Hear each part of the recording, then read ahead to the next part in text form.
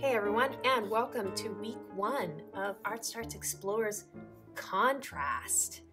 And so this week we're going to try out a couple of different things as we explore contrast. And if you haven't watched the introduction video, contrast is basically an exploration of opposites. And so what's really cool about contrast is that you can go in so many different directions when it comes to opposites, because anything can be an opposite. And in art making, that could be from color to texture to materials to different hands that you use, some different ideas.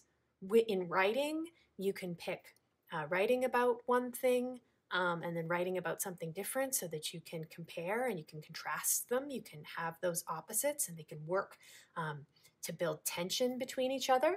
So contrast is this really, really big thing that we get to explore, and I'm really excited to end the year 2020 with you exploring contrast. And so for week 1, I'm going to ask, do you have some paper? And I grabbed some paper from the recycling bin. I've got a whole bunch of stuff that has been drawn on and already has been printed on. I even had some recycling from previous explores. So a whole bunch of paper that I found from the recycling bin. Some colored mark making tools. And so by mark making tools, that's anything that makes a mark. So this week I've got some crayons here. I found some markers. If you've got pastels, if you've got pencils, that's great. Markers, pens, whatever makes a mark is great. Don't forget, if you're using scented markers that you want to check, you want to practice your spect by asking other people who are making with you if they're okay if you use the smelly markers, because there are people who have scent sensitivities and they might get a headache if you are using those in the same space. And then down here I said optional, and optional means if you have them available. And so if where you're making you have access to some glue or some scissors, that's great, but you don't have to have either of those things to make along with me today, because remember, nothing is for keeps. So you don't have to glue anything down, because we're gonna unmake it all at the end of the day. And if you don't have scissors, that's okay. You can always rip paper, which is one of my favorite things to do. Okay, so let's start looking at contrast.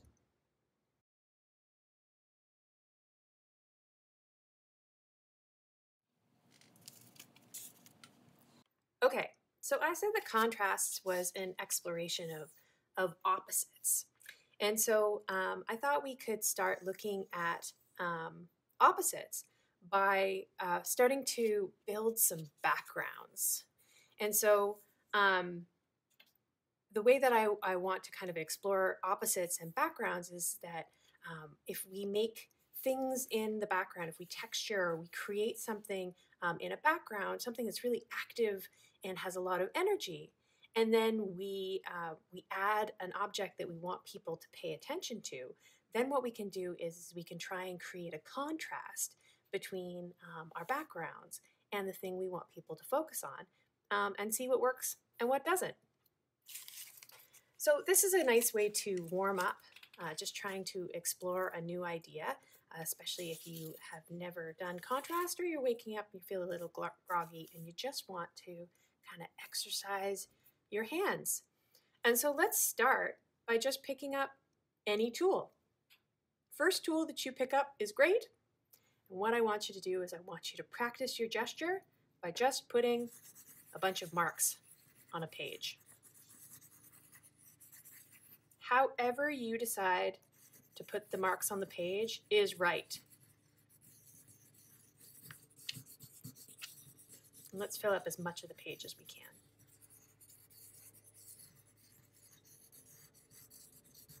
You don't have to use both hands. Maybe you're using your elbow. Maybe you're just using one mark making tool.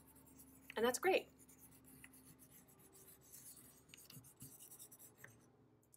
I think I want one more color in there. I think I want purple. No, I want mustard. Is this mustard? It says goldenrod. Yeah, I like this color. Okay, I'm gonna add that in there. Yeah, this is what I want. And you can fill up the whole page. I encourage you to do that. But if you just want to fill up the section in the middle, that's great. And if you're using a piece of paper that already had some other things on it, you could just color around it, or you could use, if there was a printed word, you could just color over top of it, right? Nothing is for keeps. Okay, so there's my background. So before we can build our opposite or build the contrast, we got to look at what we can see here. We got to figure out what's on our background. And so what do I see? Well, I see scribbles, which I really like. I see kind of some energy. When I look at this doesn't look boring to me. This looks fun and energetic, as if maybe some bright lights or music is playing in the background. I don't see a lot of white space in here, so it could be daytime or nighttime. What else do I see? What if I turn it around? I kind of see some circles, but mostly I see sharp lines.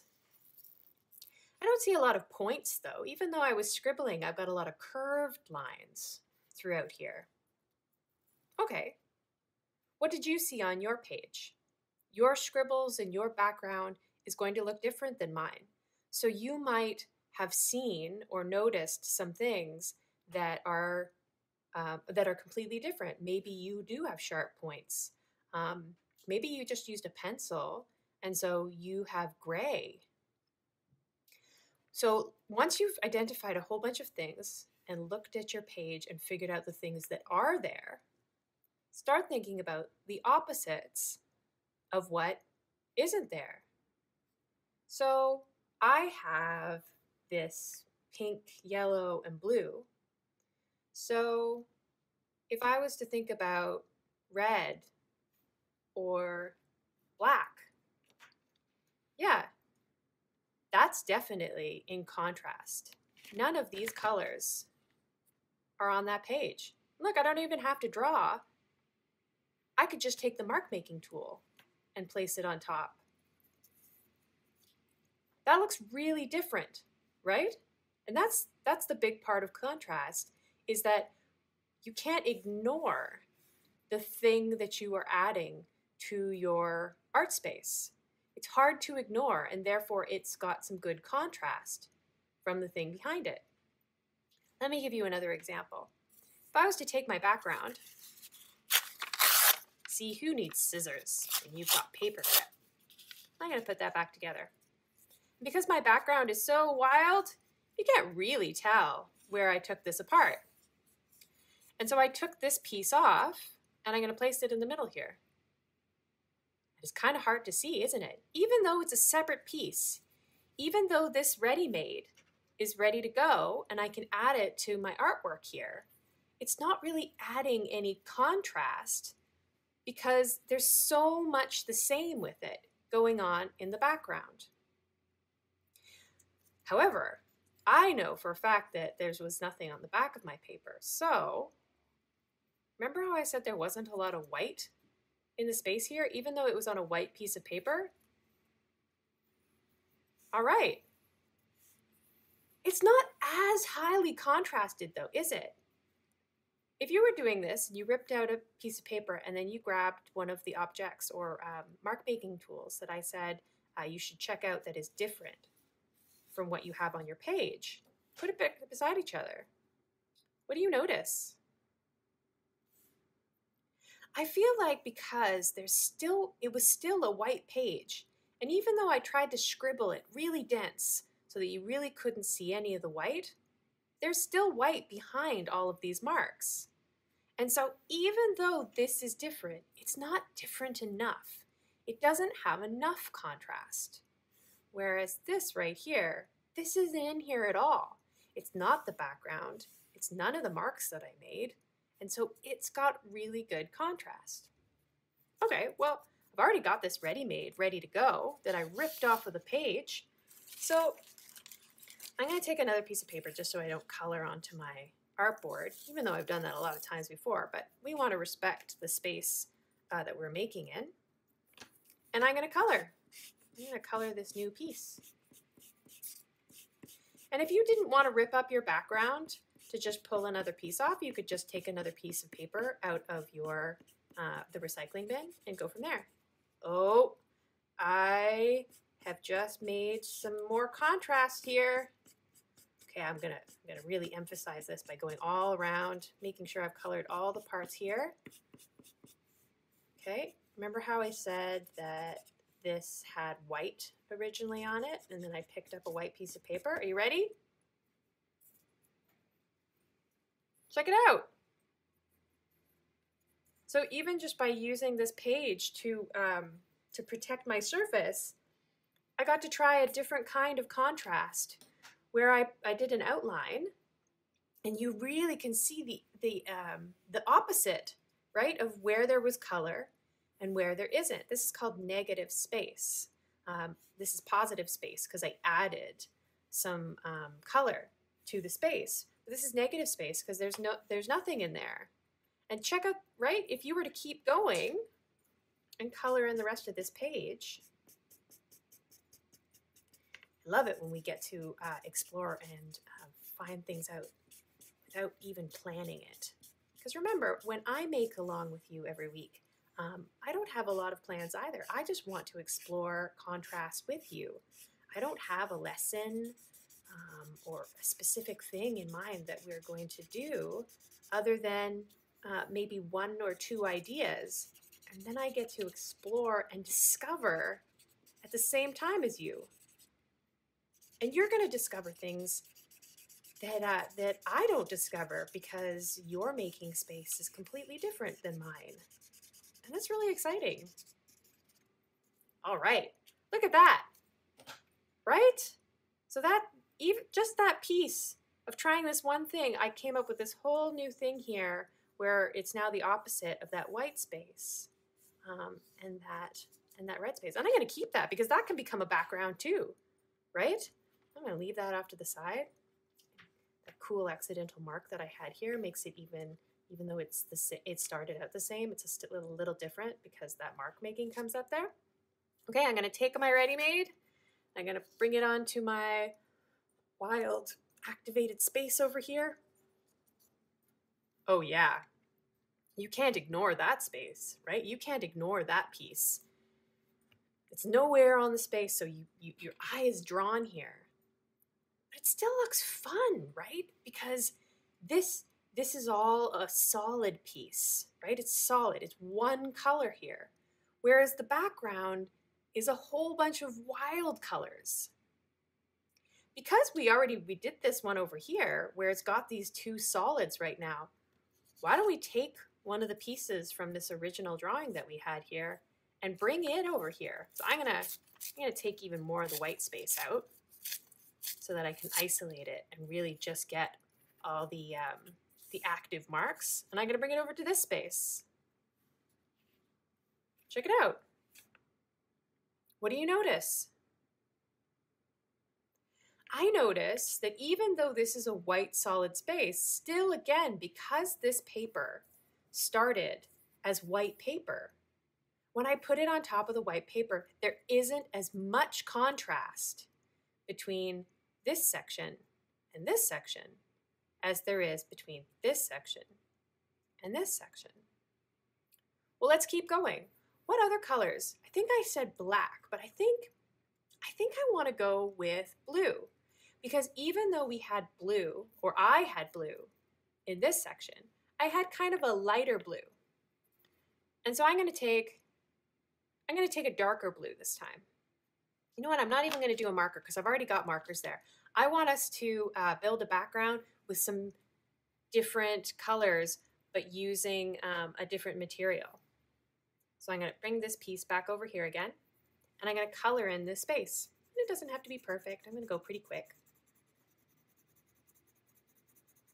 This is why I love to rip paper. You get so many cool shapes, things that you weren't even expecting. If you want to practice doing really sharp and clear shapes, then using scissors is great.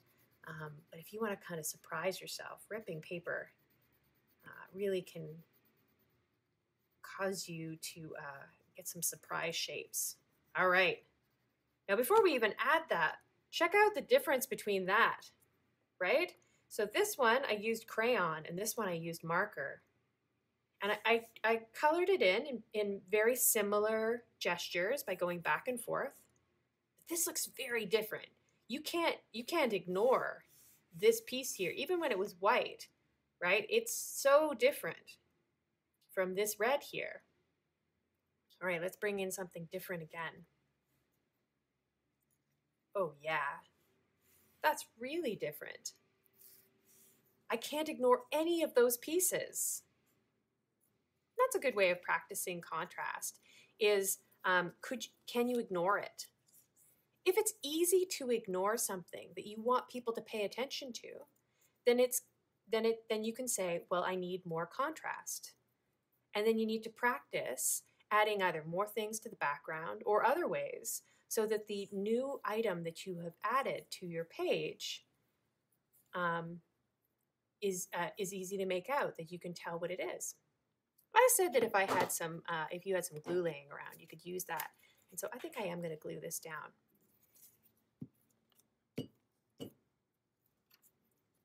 I'm still going to throw this out when I'm all finished because it's all just recycled paper. I think I want to glue it down. All right. I mean, I could keep adding to this background with different colors and different shapes. I could make my own ready-mades out of it, right? It doesn't just have to be that one. I could choose all new colors now. If I had different materials, maybe I've got some paint, or last month, I was talking about pudding, using pudding to draw with. Maybe you've got some charcoal. Maybe you've got a Sharpie. So this time, remember how I said I didn't have any sharp lines in the previous one? This one, I'm trying to do really sharp lines. I'm always trying to practice opposites. What didn't I do last time? I'm going to add one more. Yeah, I'm going to add this one. Try and fill in all the white spaces so you really can't see any white on the page here. I'm also coloring this one a lot harder than I did the last time. Okay. So remember how I said I had ripped the page before? Actually, we've got this ready-made here. Put it on there. All right. So can you see, even though this red that I used, I used this red. Even though this red that I used is different from this red, because there's some red in this mark, or in this pencil, or this in this crayon here, it makes it so that there isn't as much of a contrast between these colors, or this shape and this background, as there was between that one.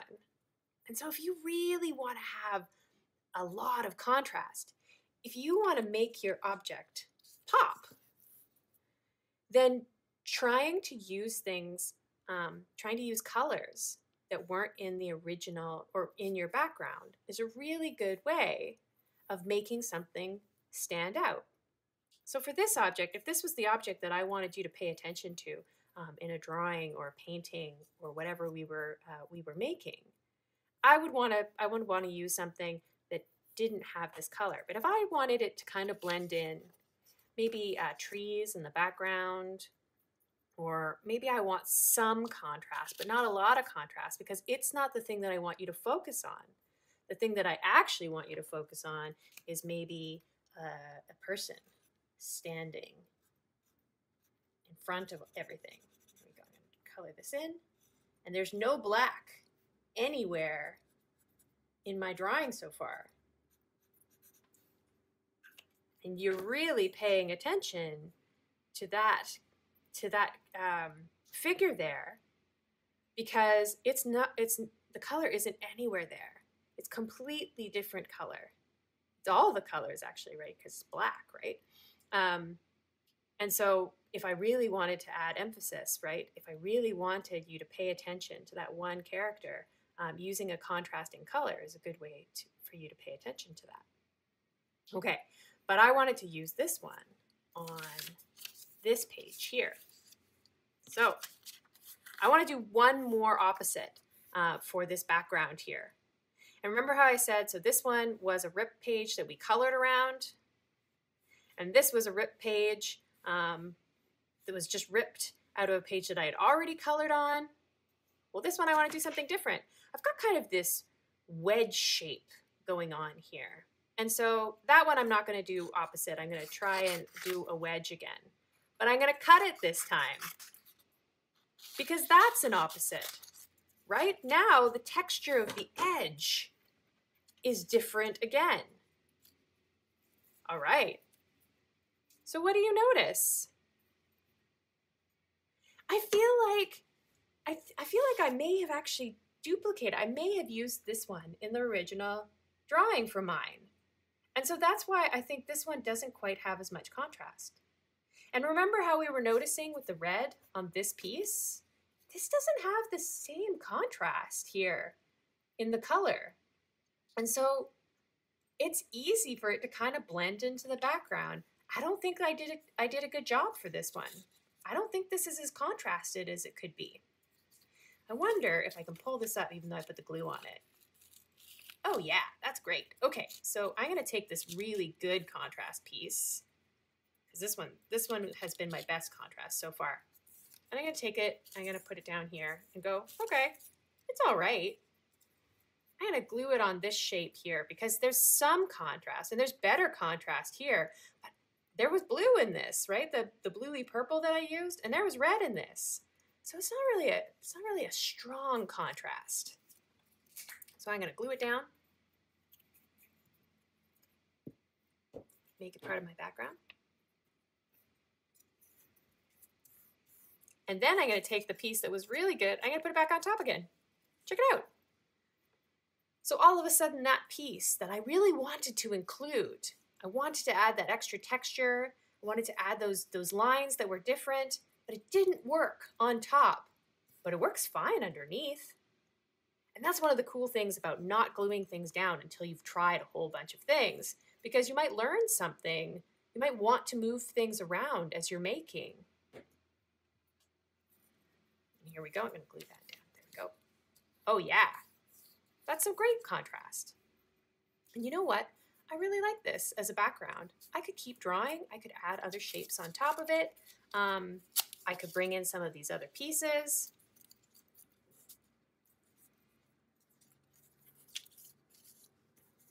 And then I could add another character. Oh, there we go, up on top. I'm gonna just rip that off now, and there you go. You really can't ignore that character there. So even though there's that red there, right? This one is so different from all the rest of this background that your eyes are drawn right to that figure. What other backgrounds could you make? What other materials could you use? Keep exploring background building. And if you want to share what you made today, I really encourage you to get permission if you're a young person before posting anything, but share it with us in the comments or send us an email, and we'd love to see how your backgrounds are turning out.